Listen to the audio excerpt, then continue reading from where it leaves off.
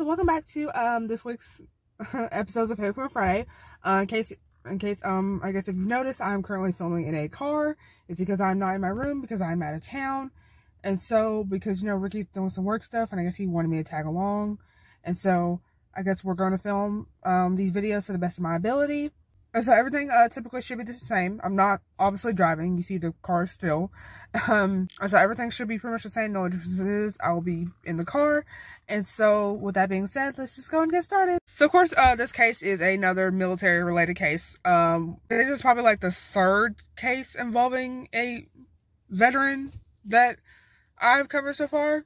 Trust me, it's not intentional. It's just, there's just always a female killer involved in the equation somewhere. So of course, this being a female murder channel, your girl's gonna cover it, obviously. So anyway, start off with the killer, like always.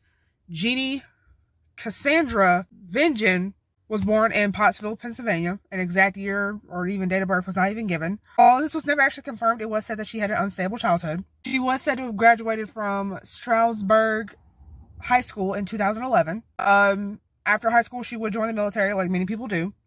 And she even did competitive bodybuilding on the side. While in the military, she would meet a Kevin Ditty, who she would eventually marry. On December 14th, 2012, enter into the picture, you have Mary Grace Ditty. So you have Jeannie and Kevin who now have a daughter, which is Mary Grace. That's their offspring. Okay. Kevin would get called to go serve in another country. What the other country is, it didn't say. The sources just kept saying overseas. And so them going overseas, Kevin going overseas would cause Jeannie to split. So they would separate, but they were still legally married. Because in all the news sources, she still had his last name. And so while Jeannie was in the Army, I felt like I should have mentioned this, she worked as a chemical, radiological, biological, and nuclear specialist. And she had also won several awards. She had received several awards such as the Army Ribbon Service, National Defense Service Medal, and the Global War on Terrorism Globus Medal. So in early 2015, Jeannie starts dating a Zachary Earl Kiefer, who was born sometime in 1984. And of course, Zachary was the owner of Extreme Fitness Incorporated, which is basically like a company that I guess helps prepare people for bikini and bodybuilding competitions, which Jeannie did both. So I guess obviously that had them interacting with each other a lot. So then, of course, they started dating. And so on the fateful day of December 2nd, 2015, Zachary would arrive to the apartment where Jeannie and Macy were living at the time. And so there are two different versions of the story. Zach says that in his version, Macy basically started throwing up within 30 minutes of him being there.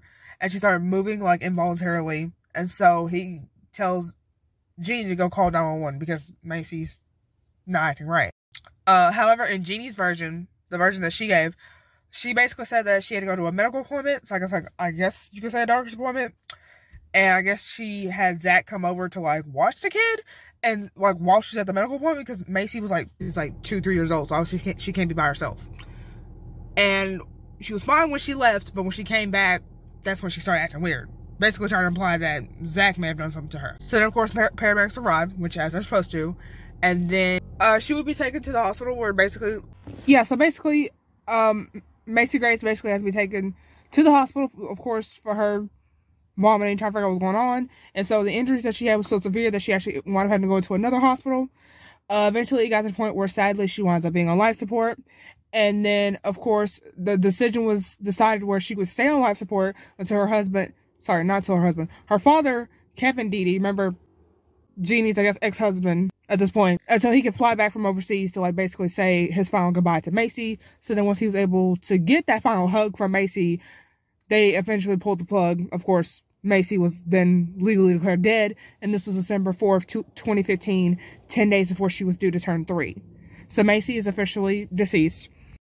And it's said that 3 days after Macy Grace died, basically, a photographer named Sonny Joe had reached out to Jeannie, I guess asking if she wanted to do some kind of photo shoot to remember Macy by.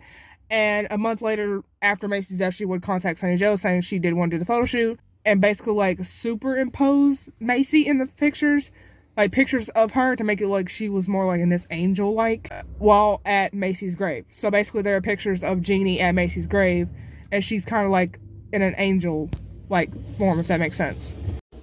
And so while at Macy's grave, basically, Jeannie would actually read her favorite book. It's called The Giving Tree.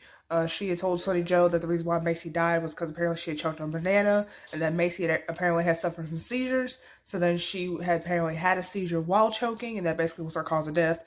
And somehow Sonny Joe was so moved by this that he basically had the $500 session for free. So he normally charged $500 for considering the circumstances that he was told.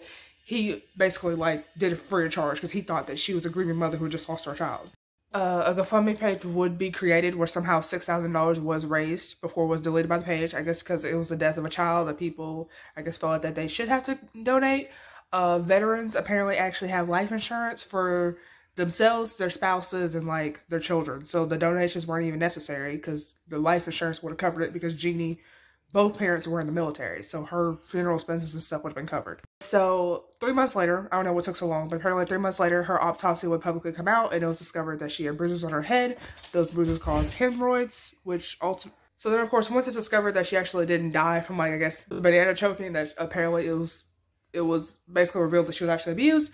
So then, of course, Jeannie basically would get arrested for her death. Zachary would be found soon later after there was a bolo. Be on the lookout for him. He was arrested soon after. In November 2019, Zachary would have all charges against him dropped regarding the death of Macy Grace simply because he could not have been present when the injuries happened. And apparently the injuries were said to have been at least 12 hours before 911 was called. And a source said he had an alibi, and this other said he just simply couldn't have been involved. And so Zachary eventually has all charges dropped against him. So Jeannie's official charges were first-degree murder and child abuse because obviously she still was in jail at this point. In 2020, apparently she went to trial, and her trial ended up being a hung jury, being 10-2. Obviously 10 deciding that she was guilty, and 2 saying that she wasn't, because I guess there wasn't enough evidence. And somehow in November of 2021, she would be released on $50,000 bond, and she currently is out right now. And I haven't heard any updates about the case. I don't know if they're even going to proceed trying to punish her or just let her, I guess, go free. And so, yeah, that was the Jeannie Ditty case. I guess let me know what you think.